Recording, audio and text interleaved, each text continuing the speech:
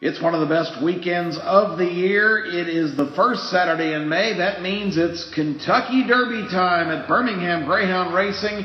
We hope you'll be on hand for a great celebration all afternoon long. And, of course, along with the great horse racing action with the Run for the Roses, we have the Greyhounds live on the track at your service, putting on a great show for you. Hey, last week, right here on the Saturday selections, we gave you 8 picks, 4 outright winners, 2 second-place finishes, red hot, smoking hot. In the words of Jim Carrey in The Mask, smoking. We're going to try to do it again this Saturday on a big money day where there'll be lots of action, chance to cash some big tickets. Let's start in the matinee. Race number 6, number 2 is WW Sassy Chick. She certainly has been lately, winning 3 in a row. In race 9, number 6 is Bond. James Bond. WW is James Bond, who has a license to win on this afternoon.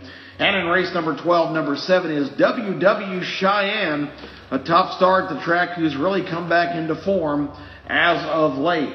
Let's switch our attention to the Saturday night program now and begin in race number 4. The number 8 Greyhound is Mohican Rico Ron. He's sitting in the perfect spot out on the outside. Should go right to the front. In race number 5, they're going to go the long distance, 3/8 of a mile. Well, that's just fine with number 7. Got to get away. He should take instant command.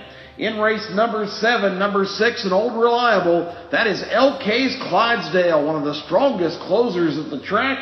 And in race 9, our final best bet is number 7, and that would be WW's Auto Sums, a greyhound that runs very streaky, but when he's on, he is a monster. It's going to be a fantastic day. The Derby at Birmingham Greyhound Racing and all the great greyhound racing. Can't wait to see you at the races.